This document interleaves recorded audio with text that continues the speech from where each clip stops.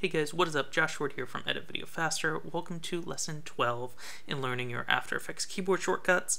This lesson is all about keyframes and the graph editor. As a reminder, these lessons can be taken in any order, so if this is your first lesson or your 12th, it doesn't matter. You can jump around in this series.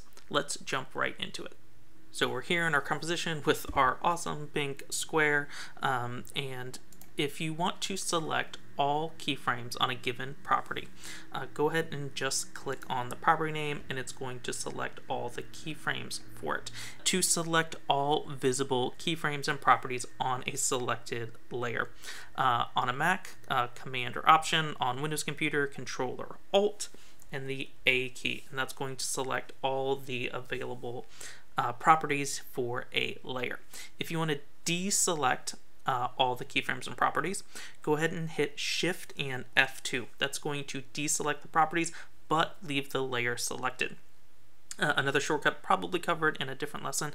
If you just hit the F2 key, that's going to deselect any selected layers. But if you want to keep that layer selected after you have a property selected and you just want to get rid of that property being selected, Shift and F2 and the layer is going to stay selected.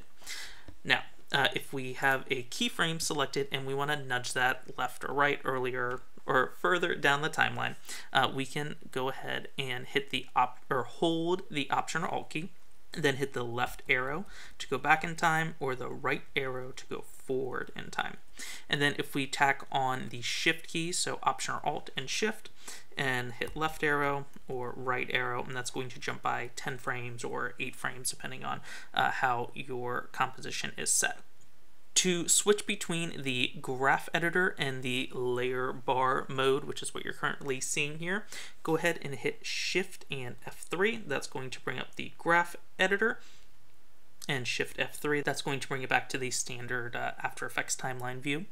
If we want to set the interpolation for a selected keyframe, we can hold down Command or Control, Option or Alt, and the K key, and here we can select its keyframe interpolation.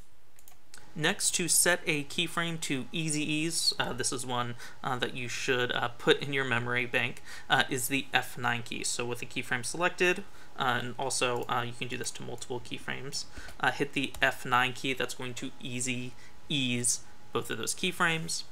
If I just want to do an Easy Ease in, that is Shift and F9. And if I just want to do an Easy Ease out, that's going to be Command or Control, Shift and F9.